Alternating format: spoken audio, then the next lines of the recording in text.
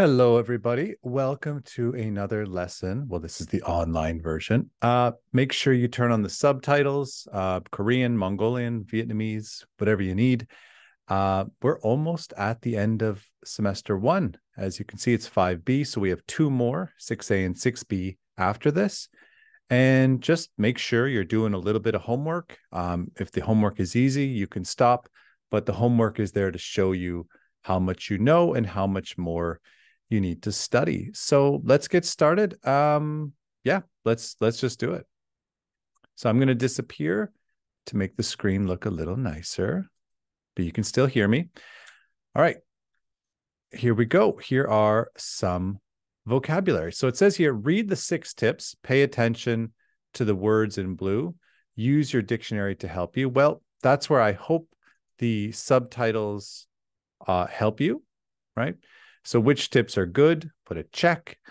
Which are bad? Write, don't on the line. So first one, drink 6 to 8 glasses of water. It's good for you. So that's a check. That's good. Drink a lot of soda. It's high in sugar. Well, that's bad, right? It's high in sugar. Well, don't drink a lot of soda. Eat healthy snacks between meals. Okay, well, I guess that's a check. So eat healthy snacks between meals. Meals are things like breakfast, lunch, and dinner. Eat a lot of cake and candy. It tastes good, but it's unhealthy, right? So this one's going to be don't, right? Don't eat a lot of cake and candy. Eat a good breakfast. It gives you energy. That's good. Check. Eat a lot of food before bedtime. No, that's bad, right? So don't eat a lot of food before bedtime. And just to focus on the expressions, good for you, opposite, bad for you. High in sugar, opposite, low in sugar. Healthy and unhealthy. Okay. Now down here, answer the questions, right? Water is good for you. What other drinks are good for you? I'll be honest, nothing. Okay. I'm old. I do a little research. Water is pretty much the only drink that's good for you. Don't drink fruit juice, just eat fruit. Soda is high in sugar. What other foods or drinks are high in sugar? Like I just said, juice. Don't drink juice. It's just sugar. It's slightly healthier than soda. Give one example of a healthy snack. Well, that's easy. Cucumber, apples, basically fruits and vegetables. What foods or drinks give you energy? Well, coffee, of course, tea.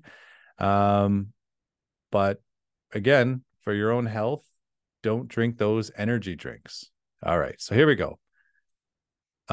2 powerful foods. All right, so let's listen to this. It's quite interesting. It's chili peppers. 2 powerful foods. Chili peppers are a type of fruit from the Americas. People first used them over 6,000 years ago. Today, people all over the world, from Mexico to Thailand, are using chilies in their cooking. Chili peppers taste good, but they're also good for us. They're high in vitamin C. This keeps you healthy. Many chilies are also spicy. This spice gives you energy. It also makes you less hungry, so you eat less. Doctors think chili peppers can stop some kinds of cancer, too. Licorice, a type of plant, comes from Southern Europe and Asia. Today, when people hear the word licorice, they think of candy. In fact, licorice is in some sweet foods like candy and drinks like soda, but it is also a very old medicine. 2,000 years ago, people used licorice for colds and other illnesses. Today, it is still in some cold medicines. People also use it for stomach and skin problems. Some doctors think licorice, like chili peppers, can help people with cancer. Okay. So again, just these key vocabulary. Oranges and lemons are high in, that expression again, high in vitamin C. Medicine, right? Something you drink or eat to stop an illness. Okay, so let's go over here. And here it says down here, so find and underline the underlined words in the dictionary. Just again, if the subtitles are on, you can see this, right? You've got illness, cancer, a cold, right? All are very bad, right? And where is your stomach? Well, stomach. It's where your food goes. Where is your skin? Well, it's all over your body. All right, so let's do these ones. So read the article and circle your answer. Again, if you're watching this video, you can go back and check those out. But let's show you the answers. What does the article say about chilies and licorice? Well, they're both good for you. Chilies are good for you, but licorice is bad for you. People don't use old foods a lot today. Well, I think it's pretty obvious. It's A, right? They're both good for you. Okay, so there's the answer there. And here, take notes, read the answers to questions 1 to 3 about food and why, right? So read about licorice. Where does licorice come from? All right. It comes from, Eastern Europe. How do people use it today? Well, they use it for medicine. They also use it in candy. Why it is good for you? Well, it basically helps stop things like cancer and other diseases. Okay, so there's the answers there. Again, if you want to read the article, this is where they focus on it, right? It's from Europe, right? It's in candy, right? It's in sweet foods. It's in old medicine, right? 2,000 years ago, that's when they first started. Okay, but this is not really important. Let's get on to the listening and the grammar. So first, listening. How many times do you have breakfast in a week? Circle the answer. Well, I hope it's 7. But some people do very well with 0, kind of intermittent fasting. But that's not important. Let's move on to the listening. Students are not always healthy eaters. Read the sentences, guess the answers, then listen to check your answers. So it's always good to guess because you will catch listening more. So here we go. You will hear the speaker talk about skipping breakfast. What does that mean? Right? To skip breakfast means to breakfast. Skipping breakfast is you. All right, let's check those answers. Here we go. Do you know what skip breakfast means? It means to not have any breakfast. Maybe you only have a cup of coffee, and that's it. You don't eat a full meal.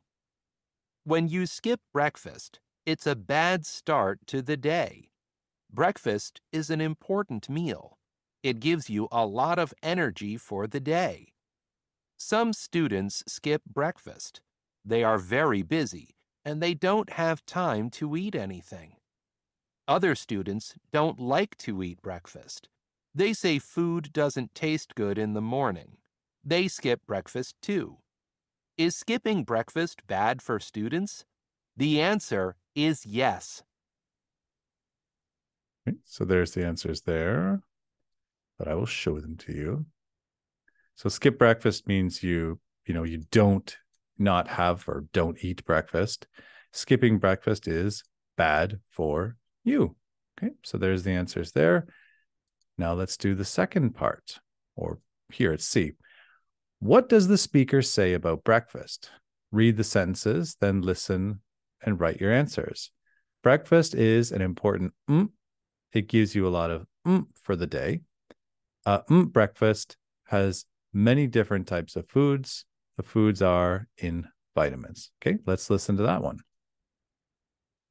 Do you know what skip breakfast means? It means to not have any breakfast. Maybe you only have a cup of coffee, and that's it. You don't eat a full meal. When you skip breakfast, it's a bad start to the day. Breakfast is an important meal. It gives you a lot of energy for the day. Some students skip breakfast. They are very busy and they don't have time to eat anything. Other students don't like to eat breakfast. They say food doesn't taste good in the morning. They skip breakfast too. Is skipping breakfast bad for students? The answer is yes. When students skip breakfast, they eat more snacks. A healthy breakfast has many different types of foods. The foods are high in vitamins. Most snacks do not give you energy. They are bad for you. When students skip breakfast, they are tired. They don't do well in school and they have less energy. Do you skip breakfast? That may not be a good idea. So let's check those answers out. Okay. Breakfast is an important meal. It gives you a lot of energy for the day. A healthy breakfast has many different types of foods. The foods are high in vitamins. There you go. All right, now here's the last part. So listen, circle the two answers for each question. The key here is two answers. So why do students skip breakfast? They like lunch more. They're busy. It doesn't taste good. How do they feel? They're tired. They're sad. They have less energy. Okay, let's listen to this. Some students skip breakfast. They are very busy and they don't have time to eat anything. Other students don't like to eat breakfast. They say food doesn't taste good in the morning. They skip breakfast too. Is skipping breakfast bad for students? The answer is yes. When students skip breakfast, they eat more snacks.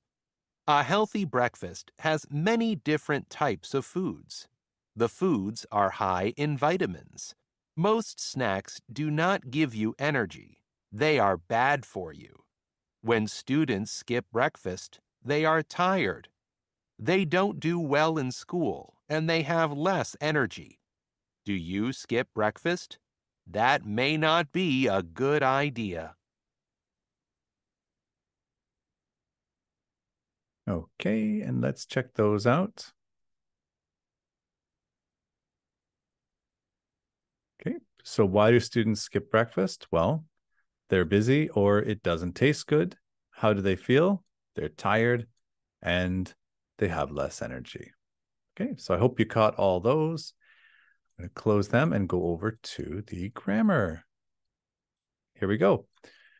So read Unit 5, Lesson B grammar, reference in appendix, right? So we can do that after. But basically, we're just focusing on like, right? And kind of yes, no questions. So yes, no questions. Do you or do they or do we or does he, right? Does he, does she? And then just like spicy food. And then yes, I do or no, I don't. Yes, they do or no, they don't. Yes, we do or no, we don't. Okay. And then yes, he or she does.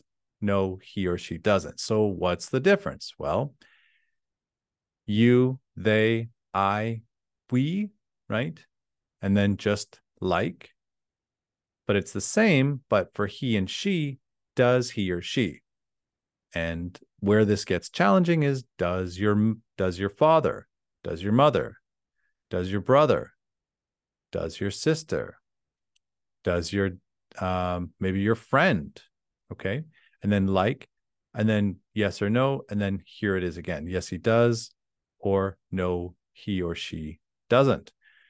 All right, so this one here, this would be fun to do in class, but has a lot of energy in the morning.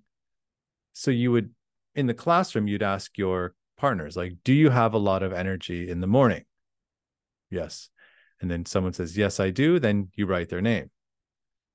Someone, do you always eat your vegetables? And then, yes, I do, or no, I don't. So you keep going down the list and you would ask yes, no questions, right? Do you take vitamins? Yes, I do, or no, I don't. Eats in a restaurant once a week, has coffee with breakfast, likes Chinese food, cooks simple meals, eats a healthy snack after school, likes dinner more than lunch, and then one more idea. Now, you can see the S here, but when you're asking somebody, you would say, do you have a lot of energy?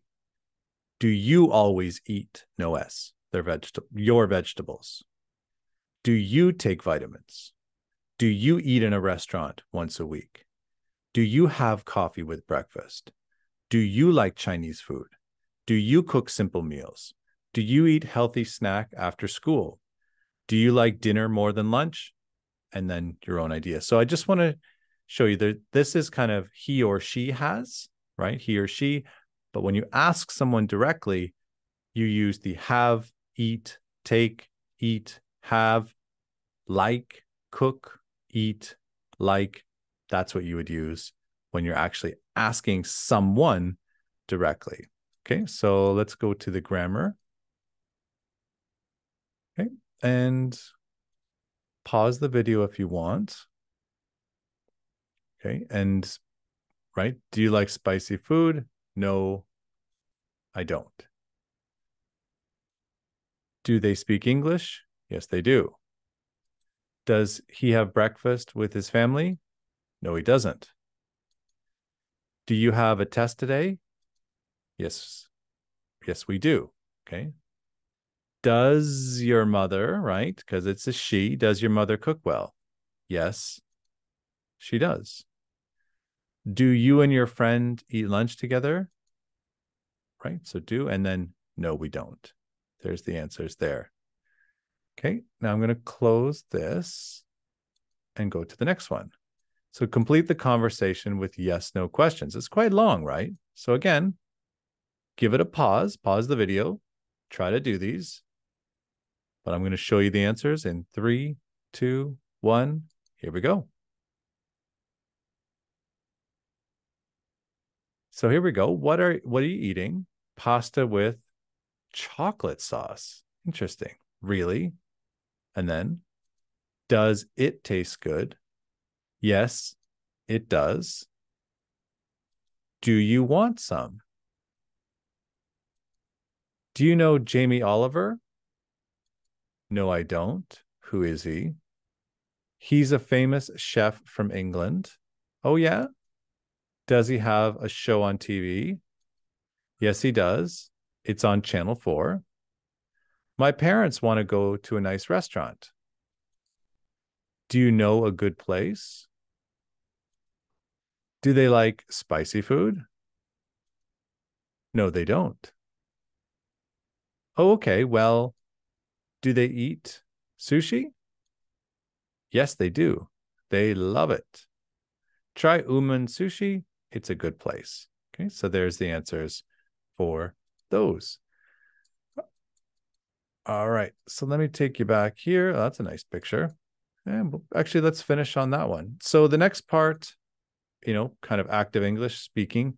Don't worry, we will do our own type of speaking in class.